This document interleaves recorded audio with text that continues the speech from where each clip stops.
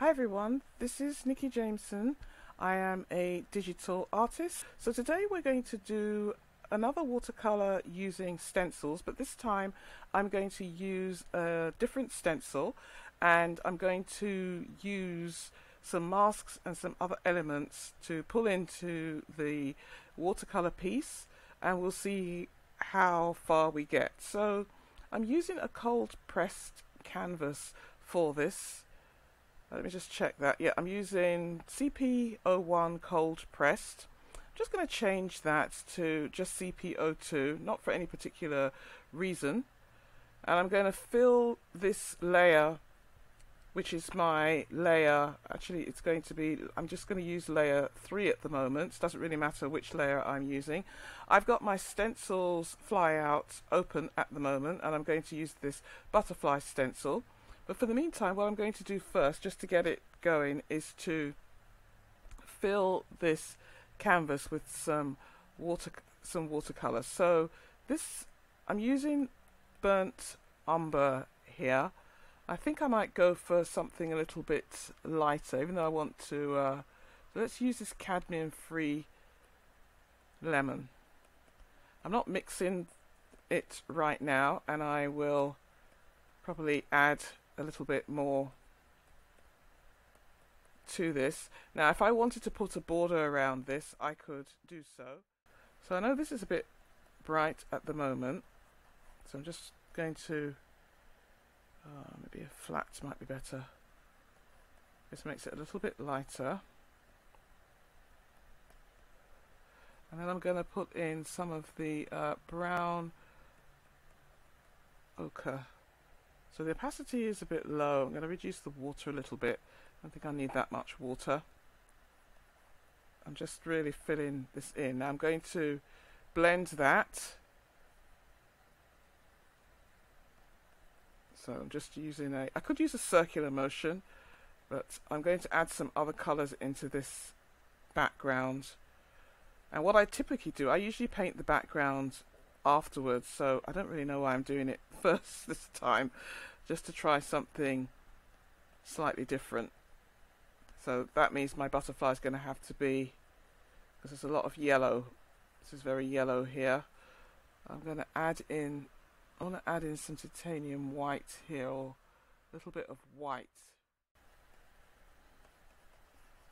Okay, so this can, I know I'm going pretty fast here, which I typically wouldn't, but I want to start doing the rest of it. Now, just to keep that, it's really just the background. I'm just going to dry the layer so it doesn't flow too much.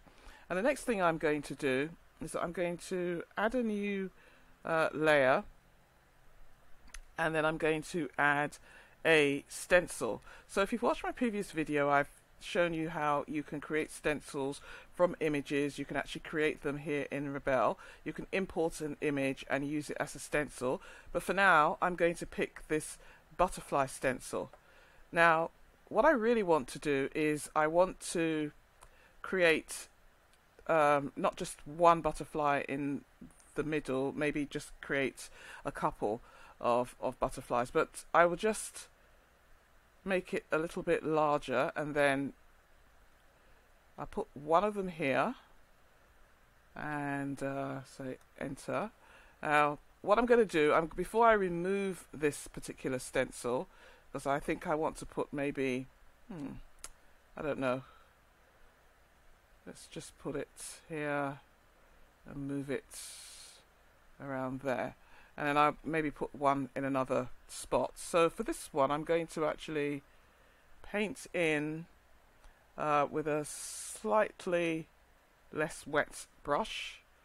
I'm just going to choose, oops, you want to make sure your brush isn't too big here, because you don't want to go over the orange. Okay, so I'm going to, now I have to pick colours that are not too close to my background. So that was, if you do a background first, you have to really be careful. So this is going to be a little bit multicolored, because ideally I'm thinking that I probably wouldn't have picked this bright background. It should have been a little bit paler.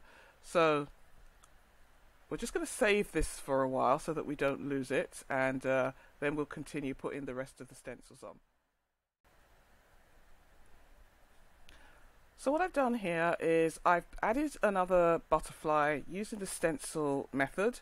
So I didn't do a copy and paste, and I really should probably have put it on a different layer, but for now it's okay to just have it on the same layer, and I have dried the layer. So what I have done is I've positioned these butterflies in sort of like the upper third and the lower third, and theoretically speaking I could put one here and maybe, you know, one on this side, but I just want them lined up a little bit offset, just rather than it being bang in the center of the painting.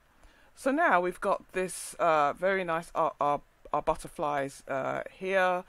If I want to sort of change the position of those butterflies, I can do Control T and I can move them slightly, but since they're on the same layer I can only move them together.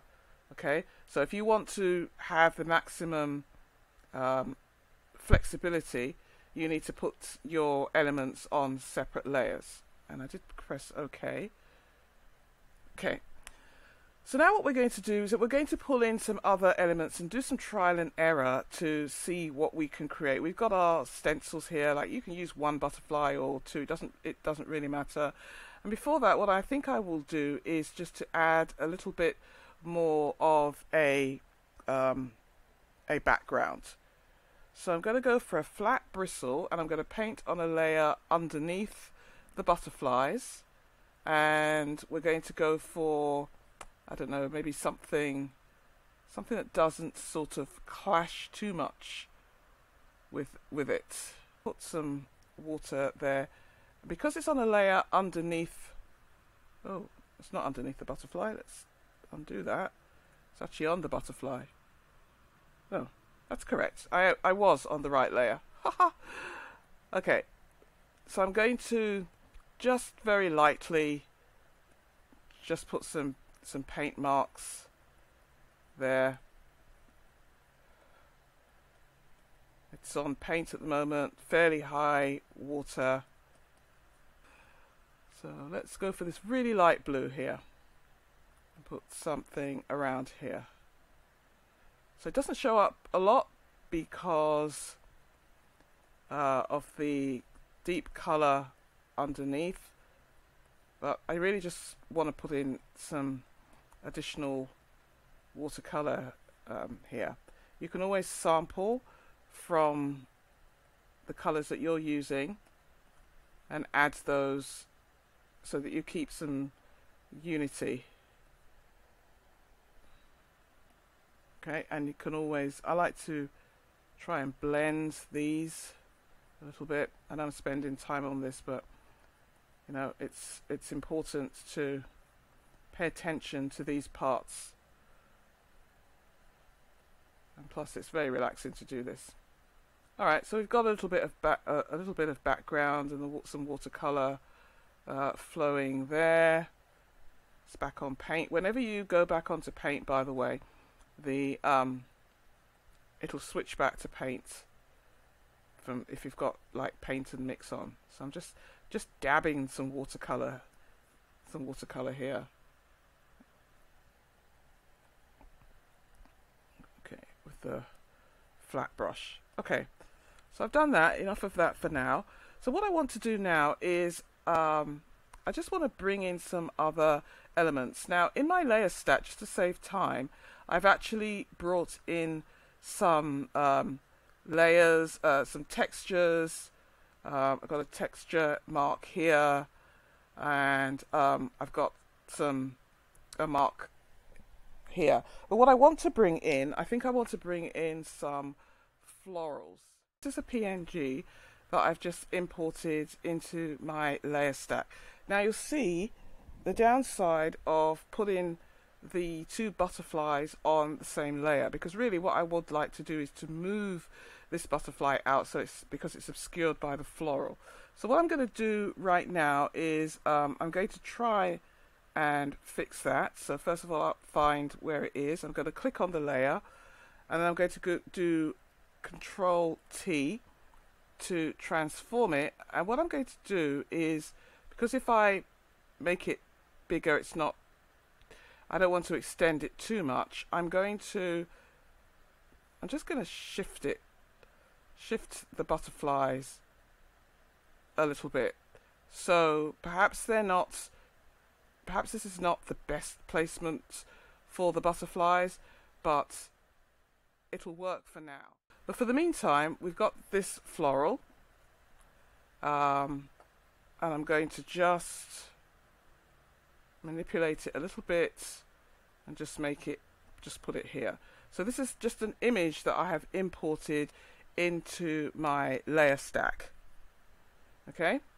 Now the other thing I like to do is to add some grunge or ornate grunge to this. If I wanted to, I could actually paint on top of this by adding another layer.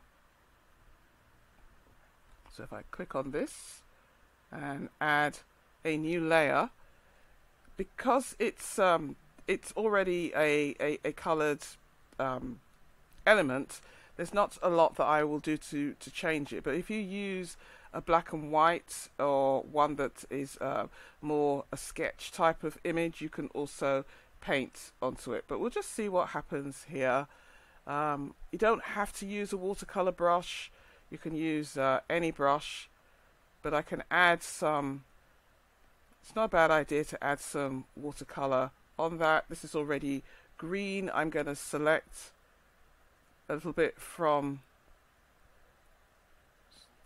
the colour here already, and this would have to be a really sort of small brush, by the way, if it's going to do that. For example, the flower here.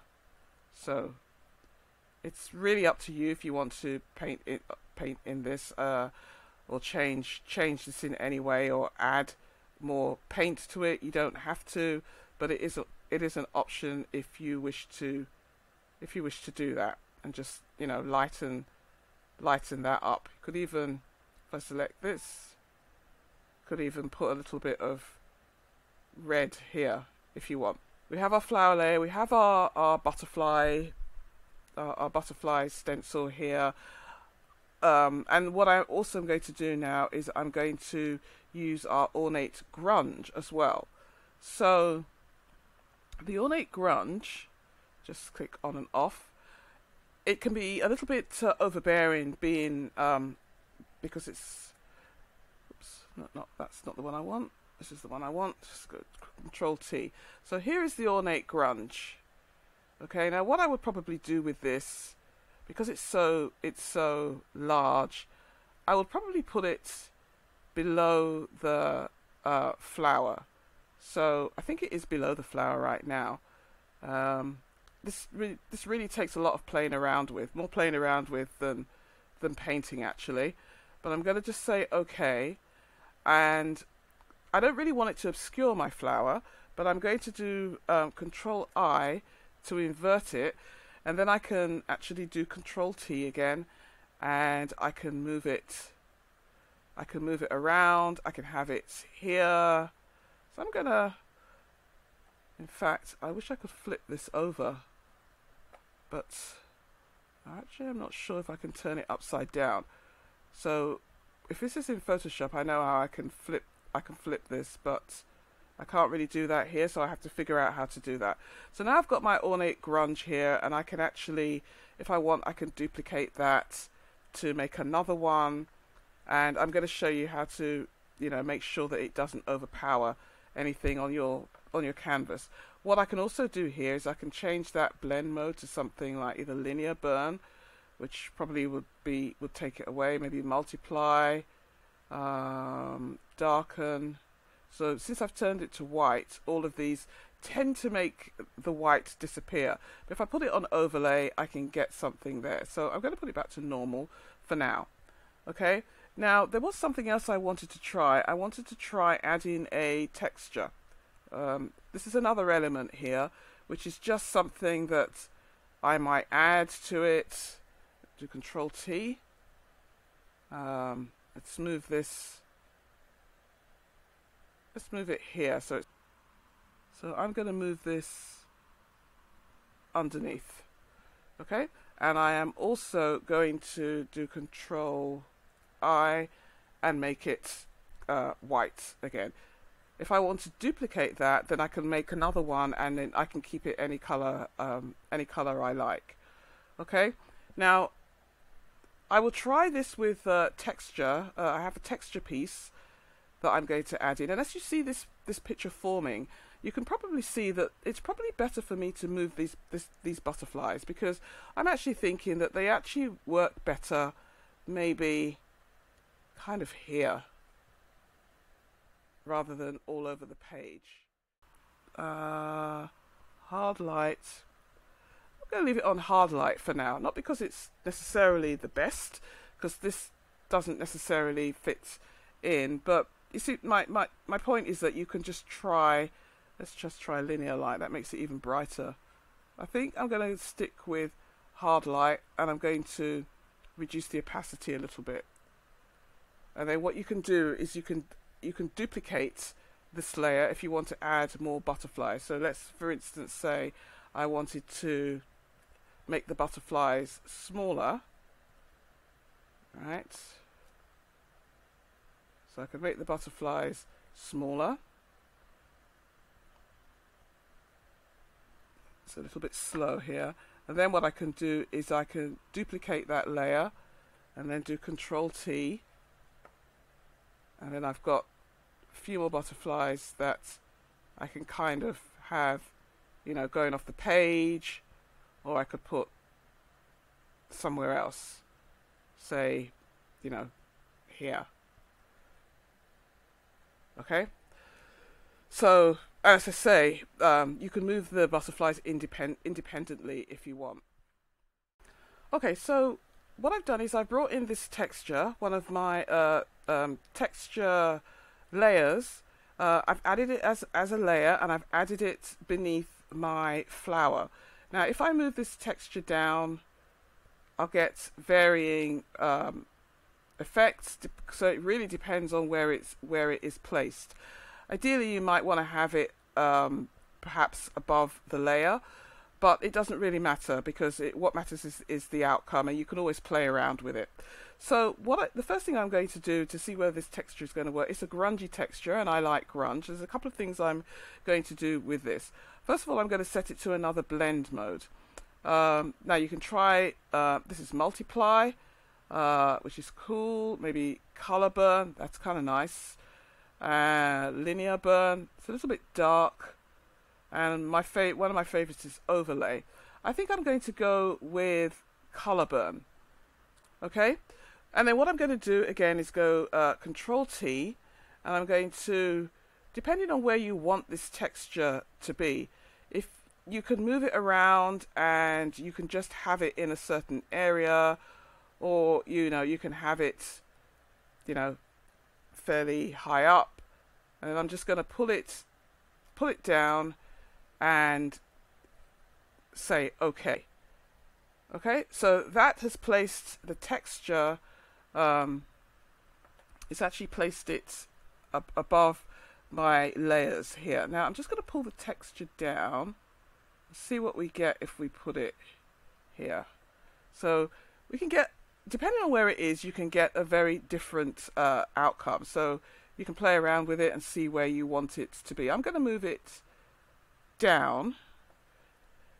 Okay, but what I'm also going to do is I'm going to mask some of this out. So you may not want, particularly if you put it on top. Let me just put it on top. Let's put it on top of the flower here. Okay, just to show you what I want to do here. So I don't want all this texture necessarily on top of the butterflies and the flower. So what I'm going to do is I'm going to right click, and then I'm going to click Add Layer Mask. That will produce a white box with a blue bound around it, blue square around it. Make sure you're on the white box, and then what you're going to do is you're going to make sure you are selecting black paint and go to another brush like your pastels.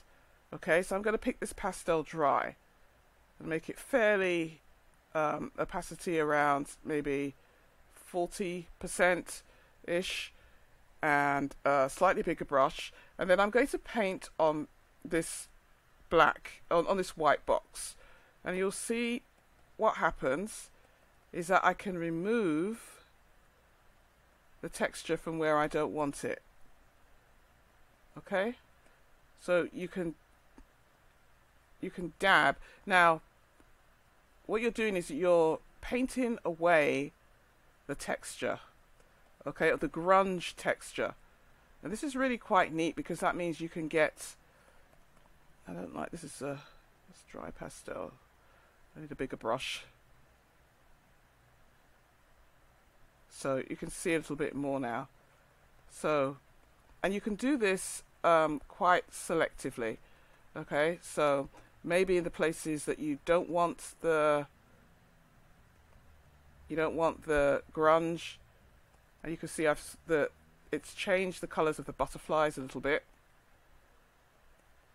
Okay, so you can just remove it from the white, for example, remove it from the flower, and you'll see that here that it's creating a mask actually, but you can just clean up some of that, and so you only need to have the texture where you want it.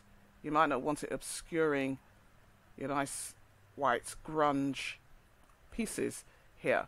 Okay, so you can use masks on any of the layers. For example, if I want to add a mask to the flower, for example, I'll just right click, add layer mask, and I can actually paint away some of the flower. And what it will do is reveal the layer below. Now I don't want to remove too much of this flower because I actually kind of like it, so I'm not removing most of it, but I just wanted to show you that you can get this really interesting effect. And because it's kind of grungy here because the texture is grungy, but also the brush that I'm using is a dry pastel as well. It's very grainy. So if you no longer want to mask out the flower, you can just right click, you can lock the layer mask, or you can delete the layer mask, and it will bring the flower back. Okay, now the last thing I want to do is on the ornate grunge, which I've turned to white, I wanted to just add maybe a little bit of color. The best way to do it is to add a new layer above it, and then, oops, that's a pastel brush. I'm going to go back to my watercolor brush. Let's go to my bristle, and I'm just going to, you'll need to be circumspect with your color. You don't really want it to overpower it all. And you can just add some, paint. Maybe, I don't know, make it a little bit darker. And so it will, because you're painting on it now. You're not, you're not winning the selection or anything. So it will all show up. And if you happen to go over, you can just add a layer mask, and you can clear up. You can clear up where you've kind of gone over. All right, that's what I would use a layer mask for in this case. Okay, so that is all I'm doing here, is painting in the grunge. And if I add, I don't know, a greeny color here, say just to add some more color here.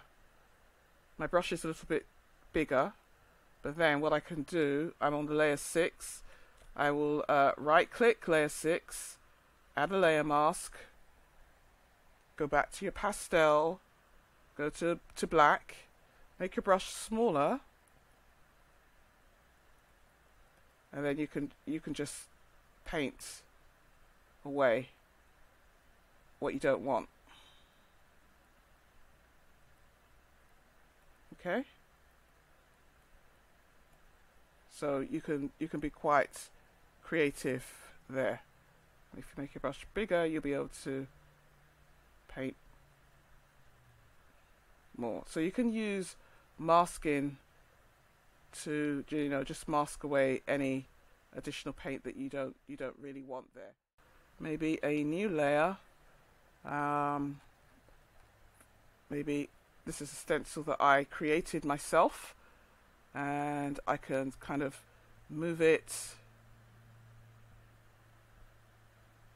I don't know, I'll put it here.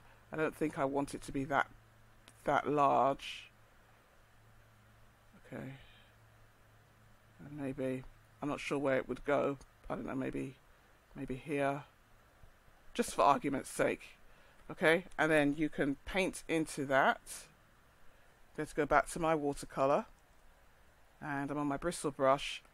And then just, you know, paint in to make it a real sort of abstract.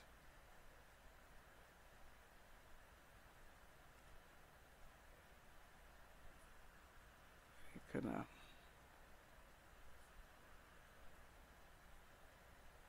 so you get a really cool sort of abstract, and then you can always duplicate the layer if you want. And if you don't want it to drip, just dry the layer.